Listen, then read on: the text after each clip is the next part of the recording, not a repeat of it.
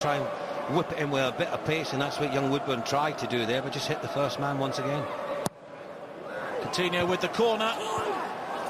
It's nodded away as far as Sturridge. Here's the opportunity, and Origi has given Liverpool some hope.